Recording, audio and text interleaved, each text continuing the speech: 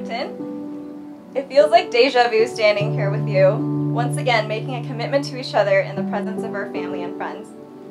After being married for close to 2 years, I'm more convinced now than ever that together we will be able to go through the ups and downs in life and have a lot of fun while doing it. Okay, 1, 2, 3.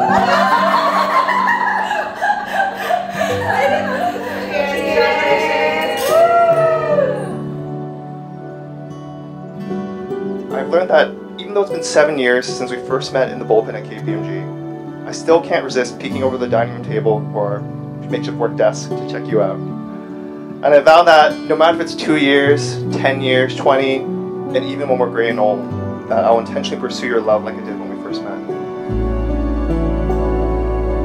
Thôi xong lá, bị hạnh phúc.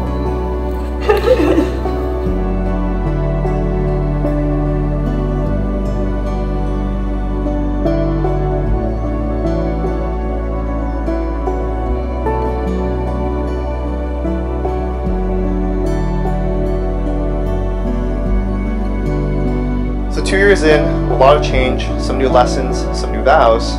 But what hasn't changed will never change. It's how much I love you and how excited I am to continue sharing our lives together.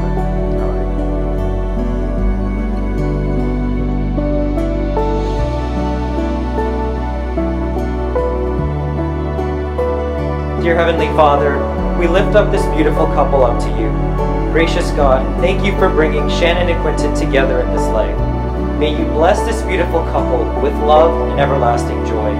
May their devotion and marriage be a radiant reflection of your love for them. And in your name we pray. Amen. I want to turn it on so badly.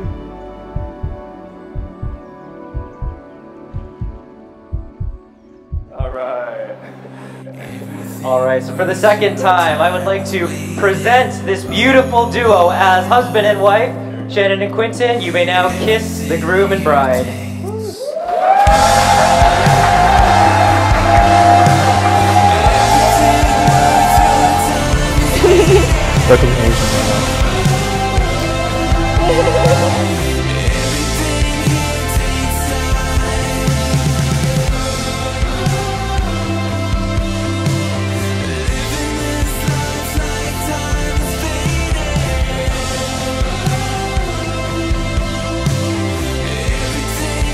If someone was to ask me about what Shannon and Quinntin are like as a couple, I would tell them about the time we went on a weekend trip coming back from Hong Kong.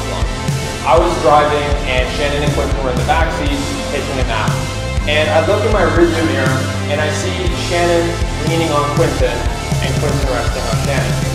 And it was the most picture-perfect thing of what love is, really.